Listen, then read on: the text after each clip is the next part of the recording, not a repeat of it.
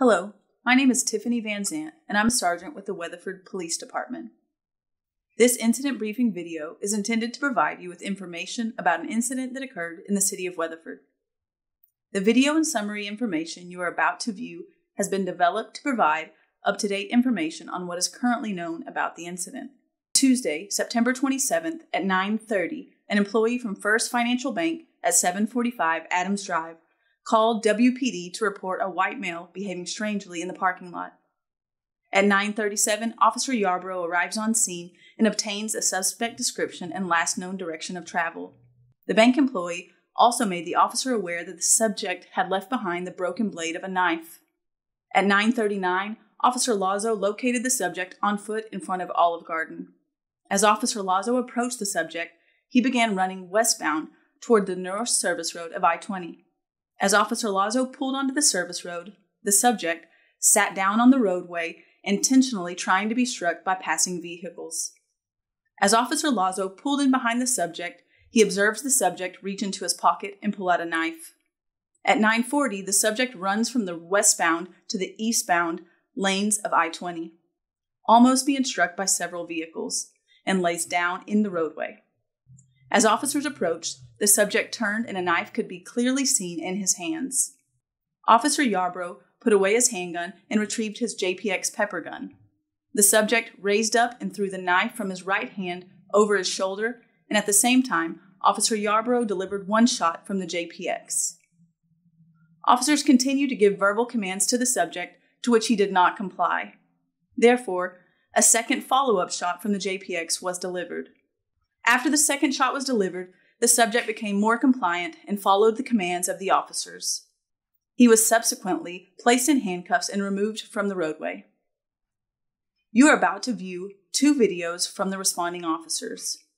The first video will be an in-car camera from the responding officer.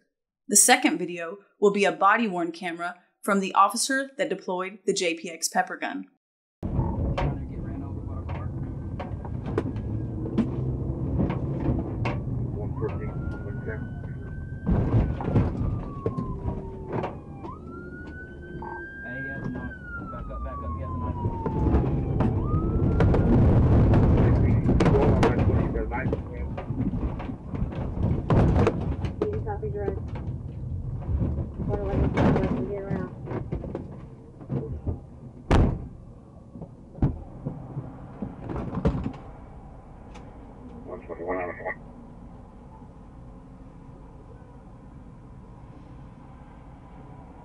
I'm coming down from Bankhead. I'll be there shortly.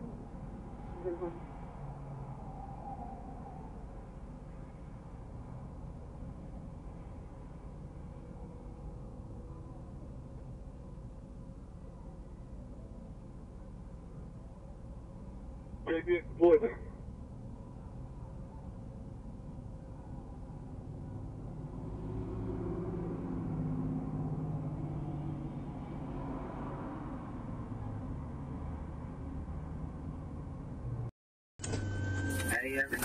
Back up, here's a knife. Hey, Petey, he's going on I-20, he's got a knife in his hand. Hey, stop! Stop! Get out of the road now!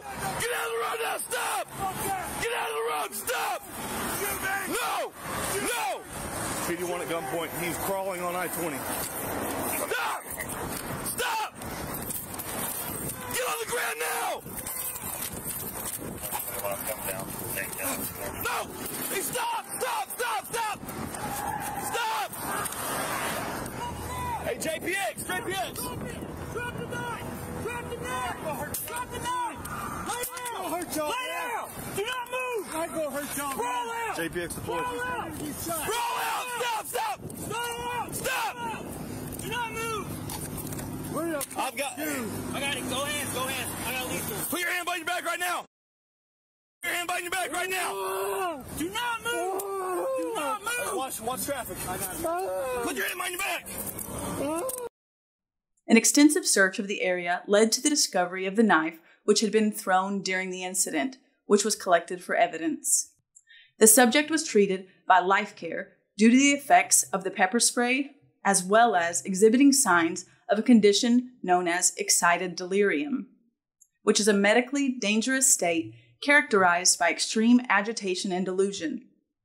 Due to the mental crisis witnessed by officers and statements from involved parties, the subject was transported to a medical facility for emergency detention.